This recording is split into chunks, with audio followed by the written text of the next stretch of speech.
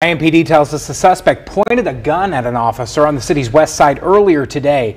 IMPD, SWAT, K-9 drone, and various detectives helped take that suspect into custody this afternoon.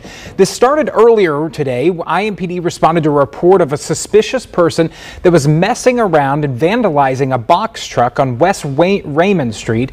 Police confronted that suspect, which led to a brief fight between the suspect and the officer. IMPD says the suspect then pointed a gun at the officer, but luckily no shots were fired.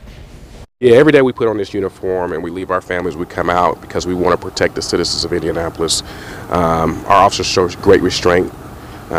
This is a job that when you sign up, it's a calling, and so we're here to serve and do the best that we can do. Our officers do this day in and day out.